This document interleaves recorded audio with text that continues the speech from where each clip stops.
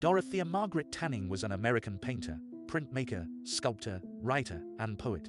After discovering Dada and Surrealism at the Museum of Modern Art in 1936, Tanning began working as a painter in New York. As she recounts in her memoirs, when the famed German artist Max Ernst visited her studio in 1942, they played chess, fell in love, and embarked on a life together that soon took them to Sedona, Arizona.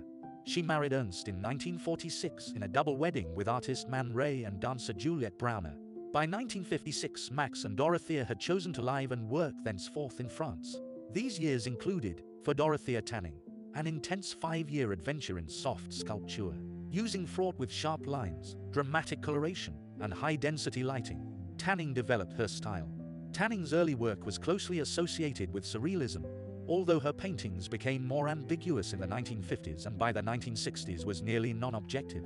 During the 1970s and 80s, Tanning was painting abstracts and making surreal soft sculptures. Using table tennis balls for the bones on the spine, she created a series of human figures.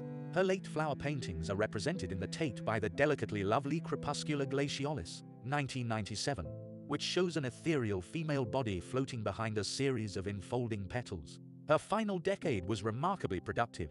She published 2 volumes of poetry and a novel. Dorothea Tanning died in 2012, at the age of 101.